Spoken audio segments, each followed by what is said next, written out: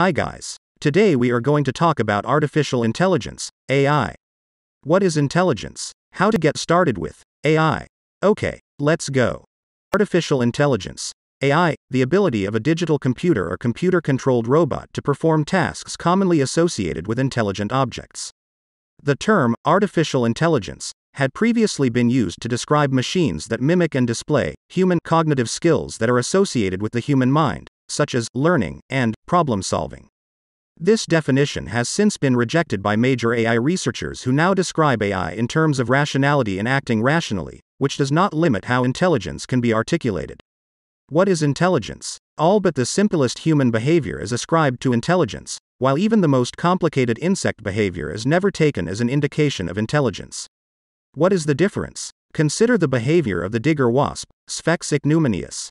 When the female wasp returns to her burrow with food, she first deposits it on the threshold, checks for intruders inside her burrow, and only then, if the coast is clear, carries her food inside. The real nature of the wasp's instinctual behavior is revealed if the food is moved a few inches away from the entrance to her burrow while she is inside.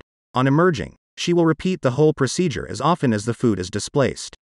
Intelligence, conspicuously absent in the case of Sphex, must include the ability to adapt to new circumstances.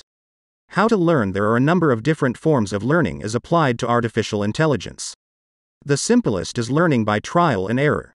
For example, a simple computer program for solving mate-in-one chess problems might try moves at random until mate is found. The program might then store the solution with the position so that the next time the computer encountered the same position it would recall the solution. This simple memorizing of individual items and procedures, known as rote learning, is relatively easy to implement on a computer. More challenging is the problem of implementing what is called generalization. Generalization involves applying past experience to analogous new situations. For example, a program that learns the past tense of regular English verbs by rote will not be able to produce the past tense of a word such as jump unless it previously had been presented with jumped, whereas a program that is able to generalize can learn the add-ed rule and so form the past tense of jump based on experience with similar verbs. The four types of artificial intelligence AI can be divided into four categories, based on the type and complexity of the tasks a system is able to perform. For example, automated spam filtering falls into the most basic class of AI, while the far-off potential for machines that can perceive people's thoughts and emotions is part of an entirely different AI subset. 1. Reactive machines. A reactive machine follows the most basic of AI principles and, as its name implies, is capable of only using its intelligence to perceive and react to the world in front of it.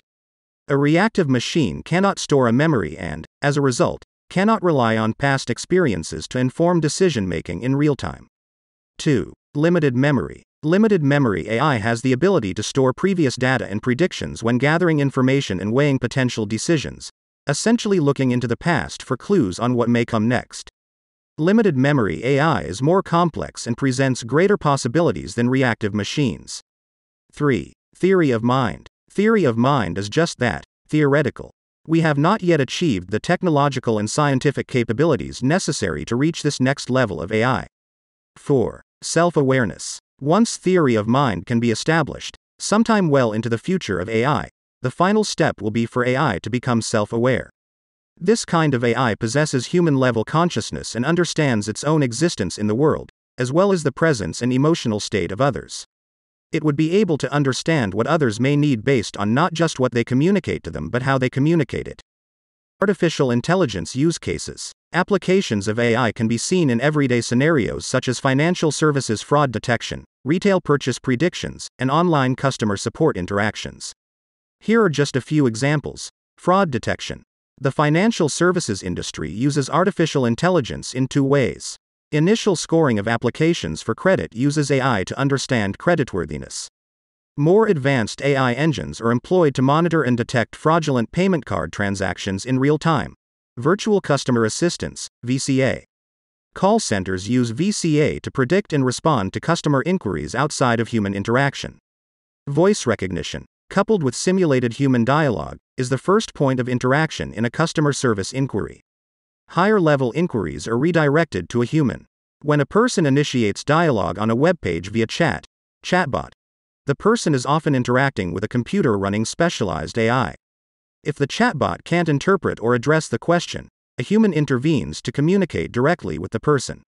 These non-interpretive instances are fed into a machine learning computation system to improve the AI application for future interactions. Advancements in AI for applications like natural language processing, NLP, and computer vision, CV, are helping industries like financial services, healthcare, and automotive accelerate innovation, improve customer experience, and reduce costs. Gartner estimates that up to 70% of people will interact with conversational AI platforms on a daily basis by the year 2022. NLP and CV provide a valuable link between humans and robots. NLP helps computer programs understand human speech, and CV applies machine learning models to images, and is perfectly suited for everything from selfie filters to medical imaging. Okay, how to get started with AI. Communicate with customers through chatbots. Chatbots use natural language processing to understand customers and allow them to ask questions and get information. These chatbots learn over time so they can add greater value to customer interactions. Monitor your data center. IT operations teams can save huge amounts of time and energy on system monitoring by putting all web, application, database performance, user experience, and log data into one cloud-based data platform that automatically monitors thresholds and detects anomalies. Perform business analysis without an expert. Analytic tools with a visual user interface allow non-technical people to easily query a system and get an understandable answer. What are the negative aspects of artificial intelligence? While AI is certainly viewed as an important and quickly evolving asset, this emerging field comes with its share of downsides. The Pew Research Center surveyed 10,260 Americans in 2021 on their attitudes toward AI. The results found 45% of respondents are equally excited and concerned, and 37% are more concerned than excited. Additionally, more than 40% of respondents said they considered driverless cars to be bad for society. Yet the idea of using AI to identify the spread of false information on social media was more well received, with close to 40% of those surveyed labeling it a good idea. AI is a boon for improving productivity and efficiency while at the same time reducing the potential for human error. But there are disadvantages like development costs and the possibility for automated machines to replace human jobs. Okay guys, this is the end. Click like and subscribe. Goodbye.